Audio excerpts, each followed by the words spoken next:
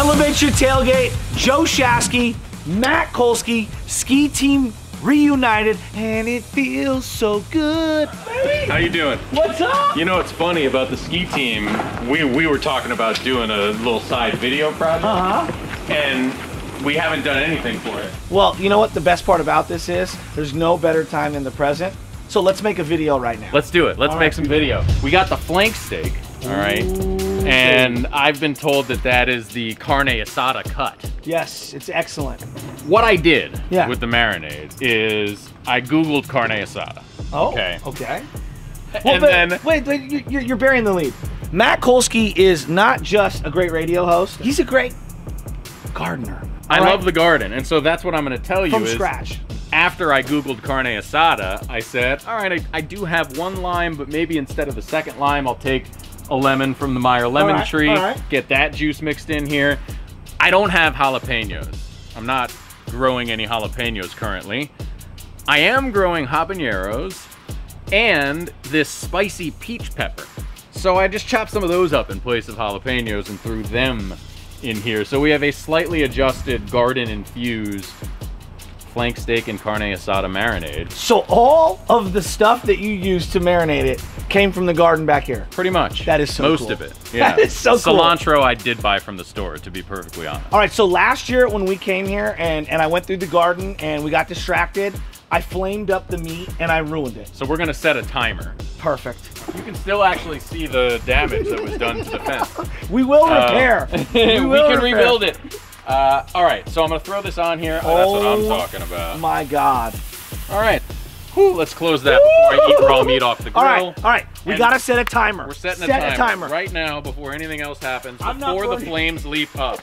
Okay. I brought you some gifts, though. First, before we begin, I brought you tongs from Chef's Toys. Brand new, ready to go. All right, they're good to go. Okay. I bought you a spatula. When you're doing your vegetables, sometimes you maybe put the foil down. Sure. You cut some stuff up. You'll be able to toss them with this. You can use this for burgers. I like this that. This is great. I like and then that. I got you a brand new cutting board. Oh, baby. And non-slip from Chef's Toys. That. Oh yeah, it's really nice. Look, you put it down, doesn't move. But here's the best of the best.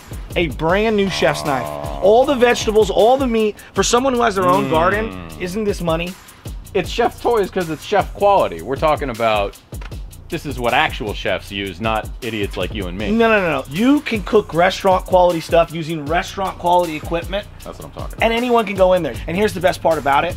They got one in Oakland, Sacramento, San Francisco. It's right off 880 right here. Awesome, Oakland. Yeah. All right, Matt, what do you have going on here? This looks like some Kolsky's home concoctions. When you come to the house, you get stuff from the garden. So here's what we got. These are just a few banana peppers from my banana pepper tree. We'll just throw those on the grill and blast them at the very end and just eat them.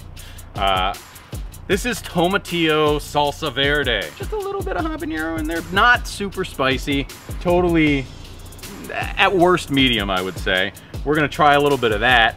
Have it for our steaks if we feel like it. But if you want to get weird and a little dangerous, this is my habanero hot sauce. Vinegar based, very spicy. It's all natural. What do we got? Just a little bit. Now I recommend just all a natural? dot. Well, first off, I gotta go here. Yeah, you gotta try that for sure. Okay. That's good tomatillo sauce. That's what I'm talking about. Now let's go to this habanero. What do we got? Careful now. It ain't nothing.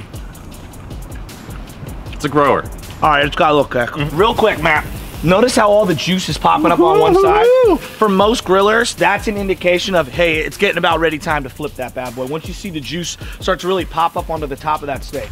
All right, banana last peppers? minute or two, we're gonna throw some hot banana peppers on this sucker and just let them grill a little bit, see what happens. Leave it shut for another minute maybe. Oh, there's the timer. It happened faster than I thought. By the way, we have this one large tomato. Okay. And these are yellow-green tomato that are I actually... like green tomatoes. This is reasonably close to ripe. I'm pulling it a little early for the effect for the video. So is that what they would consider heirloom? Yes, this is one. This is an heirloom I like breed. Normal green tomatoes. I think these are called something like yellow gold or something. They get a little, like this yellow part. Yeah. That's the ripe part. It's still a little green like you like over here, but we're gonna just slice this up and maybe have some of it with our steak. I like it. We're pulling this sucker off the grill. A little last touch of flame on there. Boom. All All right, now we do have to let this rest. Yeah, let it sit. We gotta be patient, everybody. So what I like to do is I like to let a piece of meat sit and rest. Sometimes 5 minutes, 15 minutes, 10 minutes. Only you can know. While the meat settles, that's when you drink your wine.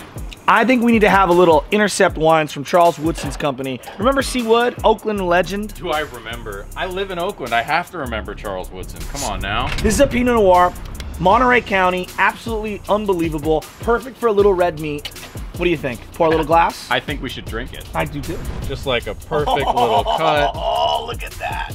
This is why you gotta bring a gardener to a tailgate, because they don't just have the meat cooked to perfection. They've got all the stuff that goes with it. Here's a plate for you. Thanks, bud.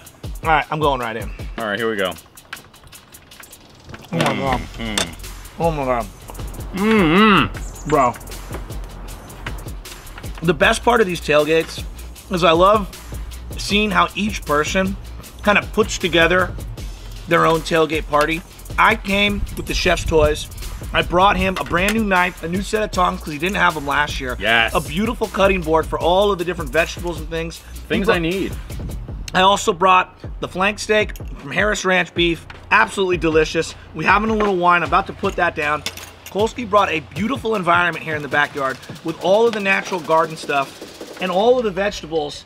It honestly is a reflection of the cool person that Matt is, and this is why I love him, because everything he does from scratch, and he's very organic, and that's who he is, and that's a reflection of your tailgate. Thank you, sir. It's a mutual crush. We love each other. What were you saying? I'm eating your chili verde. Yeah, I don't know why I stopped. Down my throat. And while I got food in my mouth, elevate your tailgate. Matt Kolsky, Joe Shasky, downtown Oakland. We love you, baby.